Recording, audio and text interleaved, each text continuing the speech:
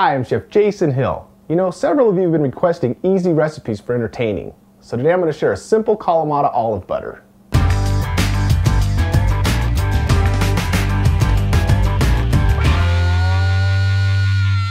Now if you're not fond of the Kalamata olive, you can use another variety of your choice.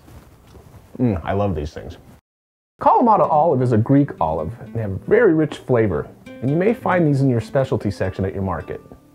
To make this olive butter recipe, we're going to take a half a cup of pitted olives, and we're going to add 2 tablespoons of fresh flat leaf parsley, and then a teaspoon of my garlic-shallot puree, or 1 to 2 cloves of garlic, whatever you prefer. And we're just going to kind of give this a rough chop.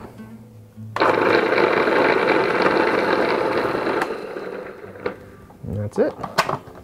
You can see I only had that on for just a few seconds. You don't want it to puree, you want these nice chunky bits for your spread.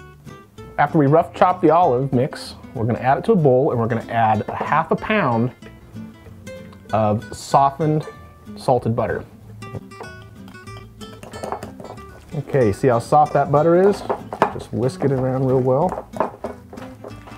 Now to reform your butter, I like to just place it in the center of a sheet of plastic wrap. We're going to roll it up tight, put it back in the fridge. What we have here really is what they also call a compound butter, which is butter that has garlic, herbs. Just twist one end up. Make a little tiny little loaf like that. You can even freeze this and just cut slices as you need it. Slices of compound butter are also a great final addition to grilled meats and vegetables. This olive butter spread is delicious, served at room temperature over sourdough bread. You can serve this as an appetizer or alongside your favorite pasta dish. Hope you enjoy. Thanks for tuning in.